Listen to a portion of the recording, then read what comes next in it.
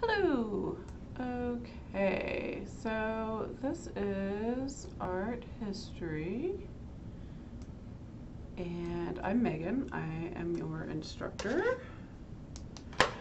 So I just like to go through with the online classes and do a little video just introducing you to the class and how it's set up. Hi, I'm Megan. I'll be your instructor this semester. You'll see many videos of me lecturing on the topics in this class, and you can tell I've recorded them over the past several years because my hair changes. So that's fun. Okay, so the welcome video you're watching will be posted here under Welcome Fall 2022. When you first logged in, it might have said Welcome Spring 2022 because I copied this from last semester. I copied it for myself, teaching it last semester. So I'm going through and updating all the dates and the welcome videos and stuff. Excuse me. Okay, so thing one is when you're navigating my class on Canvas, I want you to navigate via the modules. So I've set the modules page as the home page. So you can be in the home page over here or modules, they look the same. But the reason I want you to do that is because if you navigate via just the assignments, you'll miss all the information and you'll do really poorly on your assignments. So don't do that. So you'll come here to the modules page or the home page, and you'll notice that everything is split up into modules. So first we have our introductions. So we're going to do an introduction where you kind of introduce yourself, right? So we'll go to that page. So you see this has the date from last semester, so I'll change this. I want you to have this done by Friday. Friday is the 26th of August. So basically you'll come here and you'll just tell us some things about yourself so that your classmates and I can get a feel for who you are and kind of get to know you a little bit. So you'll tell us your name. My name is Megan. You'll tell us your pronouns. I use she, her pronouns, but I also do not mind they, them pronouns. I think that's good to default to if you don't know. So I want you to know I want to know what you're studying. So for myself, my undergraduate degree is in art history. I have a MA, a Master's of Arts graduate degree in studio art and art theory. And then I have an MFA, which is a Master's of Fine Arts, which is a terminal degree, and it is in painting from California College of the Arts, San Francisco. So that's a little information about me. I also want you to tell me where you're from. I'm from Springfield originally. I lived in California for a while. I lived in London for a while. I lived in Italy for a while, but I am from here, and I am back. While I was here, I went to Glendale, and then I went to Drury. Let's see. I also ask if you have a favorite visual arts artist, share with us who that is. You might not, that's okay. Maybe you'll find them this semester. I have lots of favorite visual artists. Being an art history professor, you can understand that's kind of a hazard of the job. But my favorite is probably Helen Frankenthaler. So here's Helen with some of her paintings. And also tell us what kind of music you like. I find that that's like a kind of a bonding point for a lot of people. I listen to lots of different kinds of music. I think I list Fiona Apple on here because this is from last spring, which I love Fiona Apple. But I listen to all different kinds of music. I've been kind of revisiting Childish Gambino's collection lately, but I listen to all kinds of different music. So tell us some musician that you like, some band or musician that you like. At OTC, I teach Art History 1, Art History 2, Art and Experience, Drawing 1, Drawing 2, Foundations of Design, and Portfolio Development. This semester, I'm teaching Art History 1 and 2, Drawing 1 and 2, and Art and Experience. So generally, I'm the only person who teaches Drawing 2, so if you take that at OTC, you'll definitely have me. But generally, I kind of teach art history classes and drawing classes. Okay, you can also share a picture of your pets if you like. I find people like to share pictures of their pets. These are my cats. This is Mimosa, Uma, and Mr. Mustachios. I also have a dog named Marcy Moose. That's a headshot of me from a couple of years ago. So you can share this kind of information with your peers. And then what you're going to do is you're going to kind of go on a scavenger hunt and find someone that you have something in common with and then you're going to comment to that person. So that's how you get your points for this activity, is by making a connection with somebody, finding some common ground. Okay, sorry, I have terrible allergies, so I'm very snarfly today. Then you're going to do looking at art. So you're going to watch this little video. This is, I think, the only video this semester that isn't me. So this is some other art historians talking about this painting, and they're going to kind of go through visual analysis. So after you watch that video, I want you to then give that a try, and you're going to go here and you're going to look at this painting. I don't want you to reverse image search it, because the point is not to be right.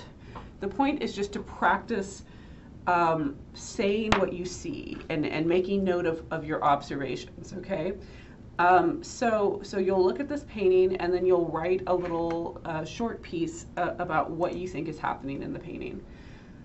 Okay, then the rest of the semester, everything is broken down by subject matter. So our first module, our first unit is on early days. That's Paleolithic and Neolithic cultures. And for each unit, so then you have Rock Lake and Egyptian, which is ancient Egypt and the Kingdom of Kush, et cetera, et cetera. For each of these, you'll have pages that have a recorded lecture. I generally break them down into a couple different parts, okay? And sometimes there'll be some written information here as well.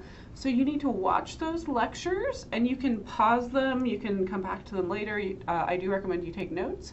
So you'll watch all of those. You'll also see that I always provide the slides that I use in the lectures for you. So if you want to go back and look at those later, you can.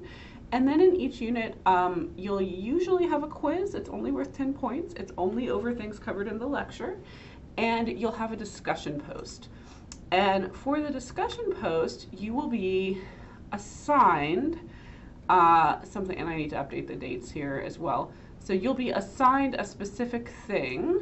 Okay, and then what I want you to do is a little bit of research. This is an informal writing, okay? So you're just gonna go and you're gonna read a lot of information about your topic, and then you're gonna come back to the discussion and teach me and your classmates about your topic. So you'll share a picture of it, and then you'll tell us some information. And I give you some hints here about the kind of information that we wanna see. Okay, so you'll have one of these for every unit in this class, and it's not scary. You don't have to cite anything.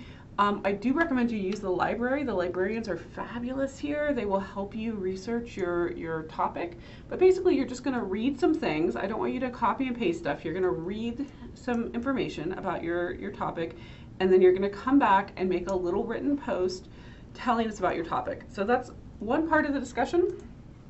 The next part is you will make 2 reply posts to your peers about their topics. And I want you to have substantive replies. What does that mean? I don't want you to just say, good point, or I like that, or rad as hell, my dude. I want you to say something that has some meaning. If you like it, why do you like it? What do you like about it? Or do you have a question? Did you read their blurb and look at the picture and you still don't quite get what this thing is? Ask them, okay? And then if someone asks you a question, you come back and answer them, okay? And that's how you get all the points for these. So you'll do several of these throughout the semester. And then you have quizzes, which are pretty straightforward. And then you have reflection writing. You don't have these in every unit, but basically one of the research-based tools in education that proves to be really effective in helping students remember and retain information is if you do informal writing about it. So this is, again, informal, where you're just going to reflect and write about what you learned in this unit, what you liked about it, what you didn't like, what you'd like more information about, that kind of thing. And it's you kind of writing and reflecting on what you've learned so far, and it helps your brain retain that information. Okay, so you get points for those as well. Okay, so we have all of our modules here, and let's go over the syllabus really quick. So your syllabus is right here under course syllabus. Oh, sorry, I'm so snorfly. I'm very allergic to the air in the Ozarks, which is crazy because I'm from here, so it seems unfair. Okay, so this is an online class. We do not meet in person. We also do not meet virtually in a synchronized manner, so we don't do Zoom or things like this. Everything is asynchronous. I do add things to your student to-do list, so you should be able to follow along with not just when your assignments are due, but when you should be watching what lecture and things like that. Contact information, please contact me via my OTC email, and please use your OTC email to contact me. So my email is rosenm@otc.edu. The reason I want you to use your official college email to contact me at my official college email is because of things called FERPA regulations. These are privacy laws that protect you, okay? So I am not supposed to discuss your grade or anything about your academic performance or anything like that with you other than via your official email associated with the college or you in person, okay? So just communicate with me if you need to ask about your grade or ask for an extension or something. Just email me with your OTC email. Also, please don't spell my name incorrectly. I know it's spelled weirdly. That's my parents' fault. It's not my fault. But it's Meganne, okay? So I don't love it when you misspell my name, so just a fair warning. I do have regular office hours. I'm located at the Springfield campus, and I'm in NKM in the Norman K. Myers building on the first floor.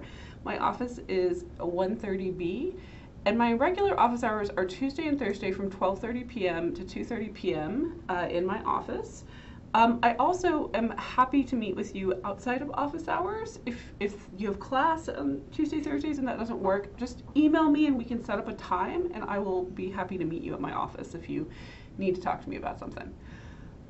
You need a reliable computer for this class because it's an online class. That makes sense, right? So that's really the only material. We don't use a book. Everything is just through the lectures. I'm not going to read all of this to you. You can read. I do want to just hit some of the highlights. So in terms of grading, this is what your grade is based on. So your reflective writings, you have 3 of those throughout the semester. They're worth 10 points each. Your discussion board posts are worth 15 points each. It's a total of 135 points for the semester. Your quizzes are worth 10 points each, and there are 9 of them, so that's 90 points. And your final exam is worth 75 points. I also have 55 participation points. And those you get just for like logging in regularly and keeping on time with your assignments and giving people replies to their discussion posts in a timely manner. Okay, everything must be turned in via Canvas to be part of your grade. This is an online class, so that makes sense, right? Academic grievance, I do like to hit on this. So if you think that I've messed up your grade or you have some kind of question or concern about this class, please come to me first. I try to be really approachable and available, so please email me or come during office hours or set up an appointment with me, and I'm happy to talk to you about it. If that doesn't satisfy you, if you still think something is wrong, I have my department chair and my dean right here. So you can contact Kat Alley. She is the chair of Fine Arts and Humanities. And then we're part of the General Education Division. So this is our dean, Dr. Aberly. So their information is right there. Proctored event, I have not set the proctored event yet. I will do an announcement and let you know when that is set. Attendance, even though this is an online class, you do have to come to class. You have to turn things in online. You have to respond to email and check your email. And also, I can see how often you log into the Canvas page, and not only can I see it, but our lovely Dr. O'Connor, who's kind of the guru of all things attendance, can see it as well. So if you probably are familiar with this thing OTC has called administrative withdrawal. So that's not just for seated classes. If you miss 14 consecutive days, you can be withdrawn from the class. So make sure that you're regularly logging in, make sure that you're submitting all your assignments and quizzes and things in a timely manner. If you are approaching administrative withdrawal, I will get an email from Dr. O'Connor saying so-and-so is about to meet the conditions for academic withdrawal. I generally will email you and check in and make sure everything's okay. If you are withdrawn from the class and it was because you were sick or something and you just lost track of time and you want to be re-enrolled, email me and we can figure it out and I can re-enroll you. Okay. Disability support services. OTC has really fantastic disability support services. So if you need any help with anything, check in with DSS. They're really great. We also have all these other fabulous resources for students. I've taught several places. I think OTC has the best student resources and student support of anywhere I've ever taught. So definitely kind of peruse these and check out if there's anything that might be helpful to you. Also, if something's going on with you and you need a referral somewhere, we have online counsel, we have on-site counseling for students, all kinds of things like that. Feel free to drop me or your navigator an email, and I'm happy to connect you with resources. I haven't put the schedule here. I usually have a schedule for every day of the semester, but everything's so integrated into Canvas now that I am going to try the semester with just having Canvas do that. So I need to go through and update dates on some of these things, but basically you'll have a to-do list here that shows everything that I've marked for you to do on your to-do list and also due dates for assignments. And you can also click the calendar and you can see all of the things for the class in the calendar view. And then also, you know, underneath things in Canvas, it always has the date there. So see, there's the due date, for example, right there. Okay, I think that's about it for me. I look forward to getting to know you this semester. Welcome to art history class. I love teaching art history. It's super fun. If you have any questions about anything, please reach out to me, rosenm@otc.edu. Thanks a lot. Have a great week.